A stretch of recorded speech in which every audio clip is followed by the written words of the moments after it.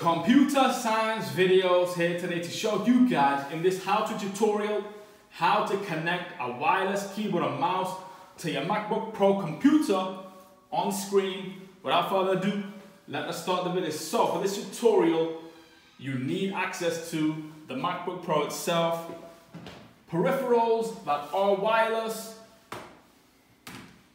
That's the keyboard, this is the mouse, and this is the USB connector that allows these peripherals to be wireless. So,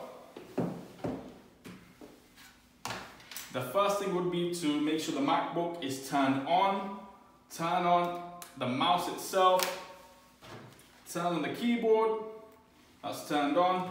Now, we require a MacBook Pro with USB connectivity. If you have USB Type-C, you will need an adapter, a dongle.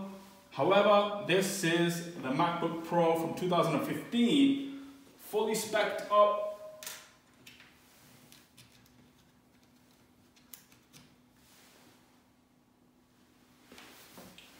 And this is what we see on screen. Keyboard, setup assistant, yes. Your keyboard cannot be identified, will not be usable until it is identified. So, continue.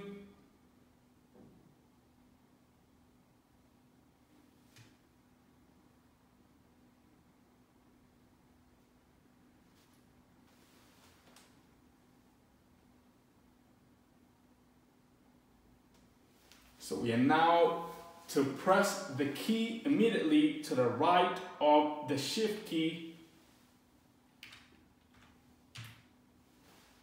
Yes, done.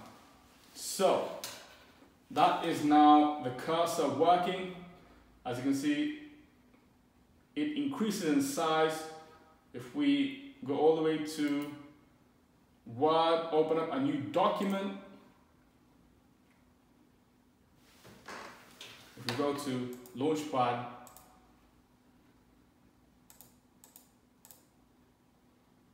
open up PowerPoint.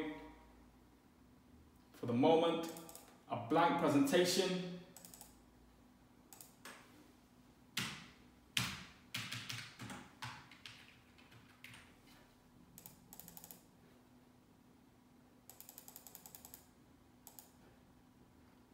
We have now connected a wireless mouse and keyboard to the MacBook Pro using the USB connector. So, that's it for this video. I'll see you guys in the next tutorial. Thanks for now.